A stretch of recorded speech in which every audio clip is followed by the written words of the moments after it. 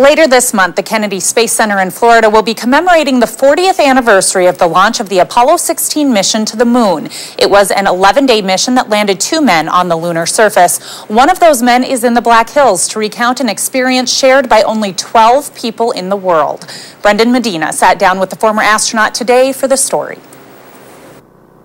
From the moment we strapped in, we were ready to go, and your attitude is don't abort, please hold together, don't let anything happen so that we don't get to complete this mission. And sure enough, so nothing was so overwhelming that it prevented us landing and completing our mission. Apollo 16 was a mission which required Charlie Duke and 2 other astronauts to endure 2 years of intense training before liftoff in April of 1972. Well, we were the first mission to explore and sample the lunar highland rocks. We were sort of the mountains of the moon mission.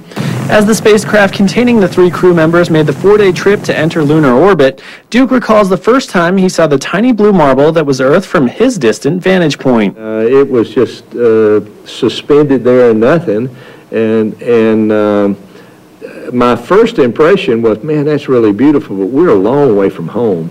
You get the impression that Earth is a long way away from the lunar orbit. And in that stage, that was the first time in the mission he was able to see his destination. At 7,000 feet above the moon, the vehicle makes a maneuver so you can see the moon for the very first time. And we recognized our landing spot. They had us targeted almost directly on, and so we made a few maneuvers and landed successfully. Duke says it was an entirely unrealistic feeling which came over him as the door from the lunar module opened, making him the 10th man ever to set foot on the moon's surface. Wow! Come on, man!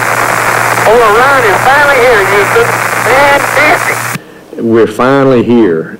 We trained for 2 years. We were 6 hours late behind landing, and now we're finally on the moon, and I was so excited. And the beauty of it, and the solitude of it, and the fact that nobody had ever been here before. You know, all those thoughts just racing through your mind. It's like I was basically more like a little kid at Christmas, I guess, than a well-trained astronaut at that point.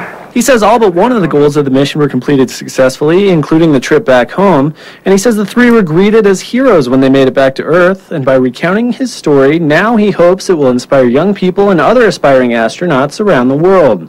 For Black Hills FOX, I'm Brendyn Medina. Wow, you could even recognize his voice in that old footage from NASA.